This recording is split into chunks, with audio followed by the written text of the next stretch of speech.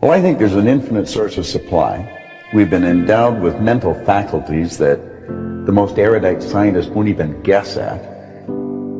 I think most people wander around in a deep sleep, and they don't think, they don't invest in themselves, and the second they wake up and start doing that, everything starts to change. $1 million is not a lot of money.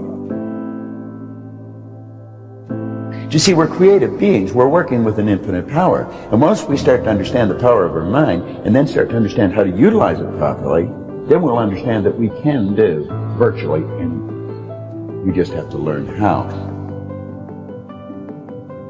I think learning to earn money is much the same as learning how to type or drive a car.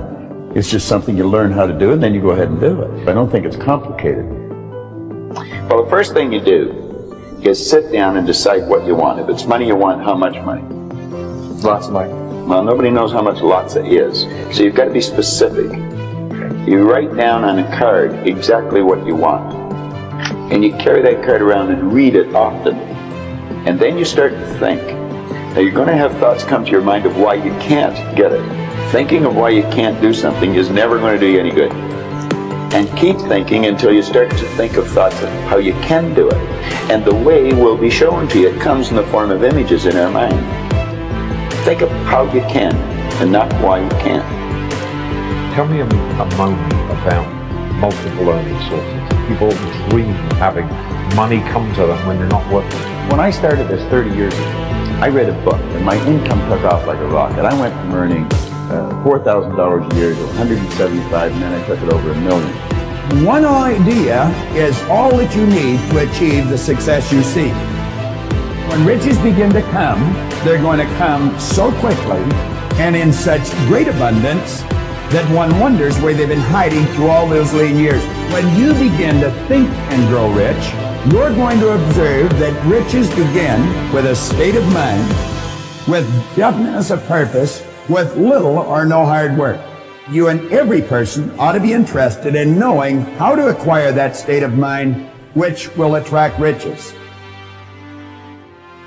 If I can build an image of something in my mind, I'm quite capable of building a physical replica of it in my world.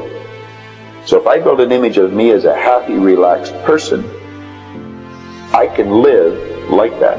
If I build an image of myself as being prosperous, I can become prosperous. The classical error that most people make is if you want to be a millionaire, you have to earn a lot of money. And of course, that's not true. If you want to be a millionaire, you have to have a plan to be a millionaire. And that's all you need. But when I first started, I thought the answer was get another job. I had 5 jobs. I was killing myself. I thought that's how you earn more money, just get more jobs, work longer hours. So I started to study wealthy people. And I realized that all of them had many sources of income. Not one, not 2, some of them 102. Some people who are sitting here today watching want to change their life. Some people doubt that they can change their life. Can everybody change their life? Everyone can. I have never seen a situation yet where it can change. Once you start opening your heart, it begins to move into coherence.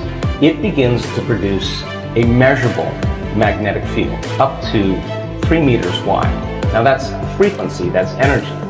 And all that energy, that frequency, carries information, carries an intent.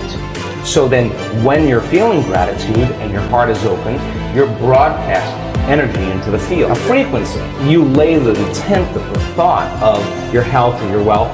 That frequency can carry the thought of your wealth. It can carry the thought of your health. If you're suffering, suffering does not carry, that energy does not carry the thought of your wealth. It carries a different set of thoughts. If you're going to believe in that future that you're imagining with all of your heart, it better be open and activated. Right. And you better know how to self-regulate. And you have to know the moment you disconnect from the energy of your future because of some circumstance in your life and you lose that feeling, if you're practicing it on a daily basis with your eyes closed, then the next level is to be able to open your eyes and do it right in the moment and be able to self-regulate and change the frustration from some experience in your life back to the energy of your future. Now, that requires great awareness and great effort. But if you have a community of people that are practicing this on a daily basis, and they're connected to their future because that's where their mind is, they begin to want the future more than the emotions of the past.